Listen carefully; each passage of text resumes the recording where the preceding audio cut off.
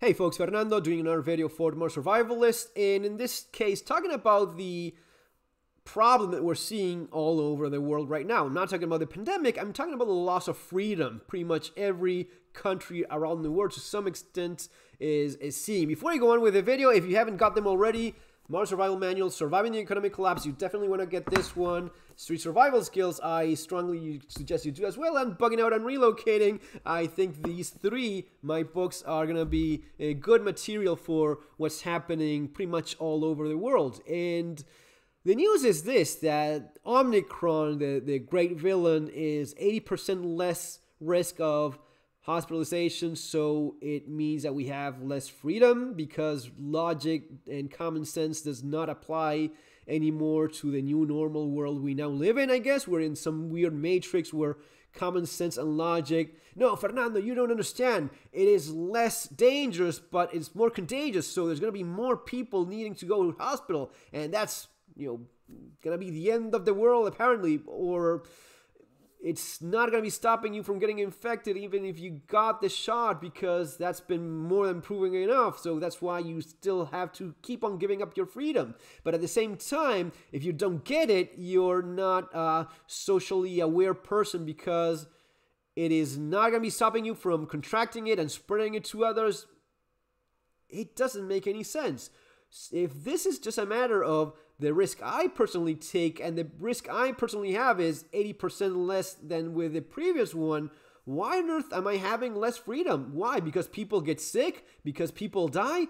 Let me tell you, people have been getting sick and dying from the dawn of time. It's always been this way. You always make decisions every single day of your life. If you get sick with the flu, if you just get this sick with a lot of other things. In fact, some of the more common causes of premature death are not even discussed in terms of, a sedentary lifestyle, people not being allowed to go out of their houses to walk, interact with others. Do sports, have a healthy, normal life. That is being impaired right now, and that is by far one of the greatest causes of premature death. Eating crap all day long, not being able to leave your house, that's not good for you by any stretch of the imagination. You don't have to be a damn scientist to decide this. And by the way, people deciding on the way we live are not even scientists anymore. We're talking about Bill Gates, who's what?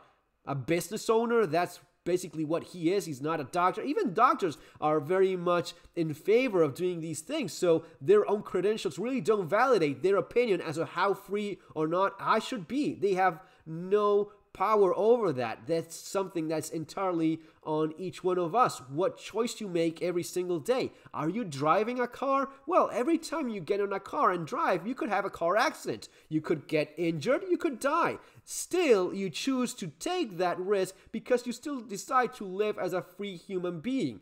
That is something that is no longer cool in the new normality. Now, you're supposed to give up your freedom and let a politician or a business owner, even though they are some of the largest, most powerful, richest business owners in the world, these are the guys that are going to be deciding for you.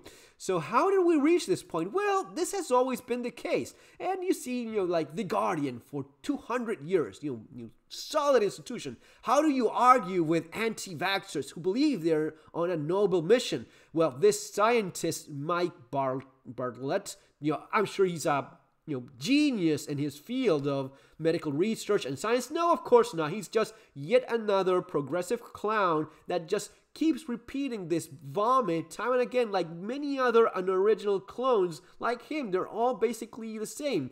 These progressive nothings, death of humanity, the examples of human decay that, type away this bullshit, they are all the same. They're the most boring. I spent like 5 minutes looking into this guy. I would shoot myself if I woke up in his shoes one day. The most unoriginal, boring, lame, lefty, politically correct clown you could think of. I mean, nothing personally against the guy, but that's the only conclusion I came up after 5 minutes of looking to what he does. It's always the same progressive nonsense. And this is the kind of crap that gets repeated time and again all over the media. It's not just The Guardian. It is CNN. Your Don Lemon or whatever his stupid name is, that idiot, same thing. More famous, more money, sure. But in essence, it's the same nothing people that don't have a personal opinion about anything. They just repeat like clowns whatever they're told to say. And that is the way we are living right now. It's been made, and this is not accidental. This is all very much on purpose and very much organized. The media is mostly owned by these large conglomerates, the pharmaceuticals, some of the most powerful people, and basically the elites, right? The most powerful people in the world running things and realizing, man, I can pretty much enslave people and no one will complain. We could take the Chinese model into the West and people are fine. I mean, we just have to move a few pieces here and there, make sure the media keeps repeating the narrative about the anti-vaxxers who are, it's a pandemic of the anti-vax, even though the vax does not stop you from getting the disease or spreading it to others by any, this is completely agreed on. It does not stop either one. Still, you're forced. This is from Belgium. This is not a conspiracy theory. This is happening right now in Belgium. They have people with their QR, the COVID passports, just to access. This is in pretty much most places across the Western civilized world. But it's not only that. You're getting a label. It changes in color by each day, and that label means you're allowed to go into restaurants, hospitals, other places. This is the way in which you're allowed to live like somewhat of a free person if you get your little bracelet that day. Changes each day, but you just show your QR once, and then they're just controlling. I mean, we're this far from just labeling people that haven't been vaccinated. This is something that has been suggested, and they're trying it out in the media, see how people react. But they've said that they're looking to put a label on those that haven't got it yet. I mean, you could do the opposite and do what they're doing in Belgium, which is just put a label on people that have complied. So you have complied, you're marked as someone that has complied. Okay, you're allowed access to these establishments. You haven't complied, you're not. This means that people have to police one another. The guy doing this in a restaurant, in a bar, is not an elected official. He's not a cop. He's just a normal person policing other average, normal people on the street. We're policing one another. This is how they want us to live, in constant fear and always complying and giving up your freedom and liberty, whatever is left of that. Passports under your skin, so an NFC chip under your skin. This is the stuff of conspiracy theory, right? Oh, it used to be, I used to laugh at people that said, we're going to be wearing a chip. I was like, dude, that's never going to be happening.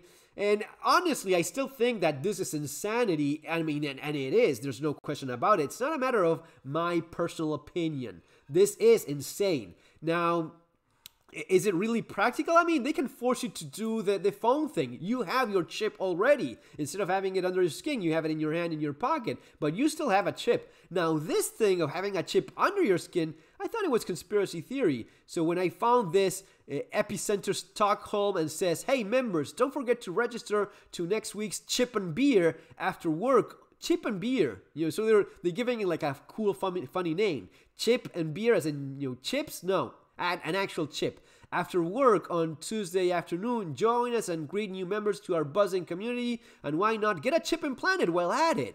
You may be thinking, that is bullshit. No, it's not. This is actually happening in Sweden. This is from the BBC. So this is actually something that is happening in Sweden, where people, and you use your copy machine, you're allowed to buy stuff with your chip. It's super practical. I mean, I'm sure you're like a damn dog with a chip under your skin, but who cares? Freedom, liberty, those ideas are stupid and outdated. So in Germany, they're all very much in favor of this. They're already doing it, and they're finding people that haven't complied already. And they're happy with this. Of course, they have a history of, liking authoritarian, horrible regimes, so why not do it again? Why would you learn your lesson? Doesn't make any sense, right? Well, at the end of the day, the reason why all of this happens is because you think that people want to be free, but that's not true.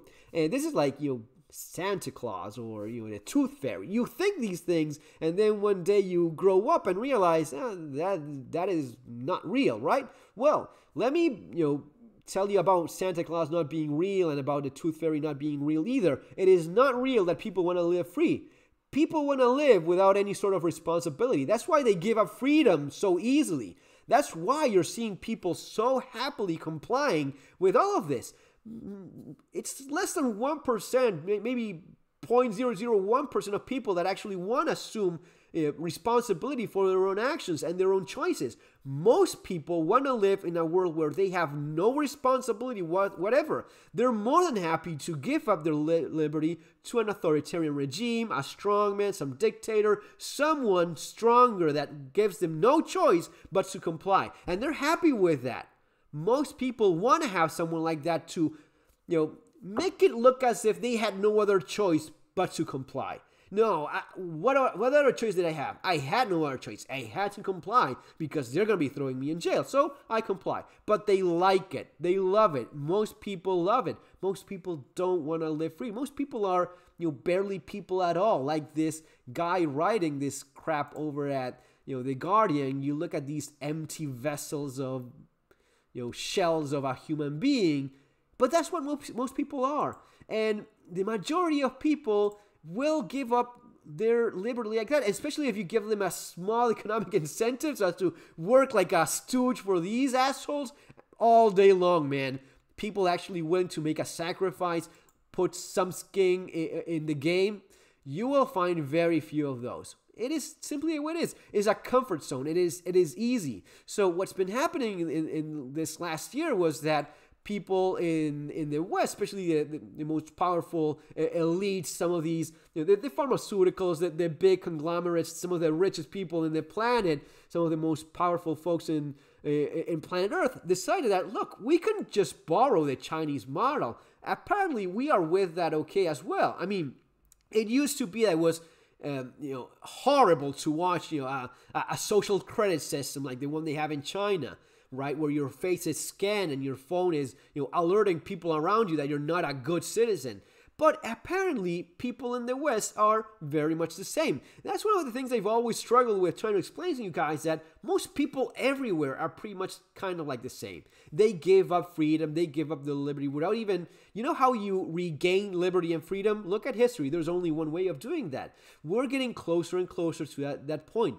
There's no other way. There's no other way. If you want to be free from tyranny, that's the only path you have. Right? And that's some of the things we talk about here in the channel as well. But before you reach that point, people will normalize the most horrible things you could possibly imagine. If you think Germans were some different kind of alien evil beings back during World War II, they normalize that. Keep in mind, try to put yourself in that position. They normalized what they were doing. Politicians were saying that was perfectly fine and it was immoral to be against that.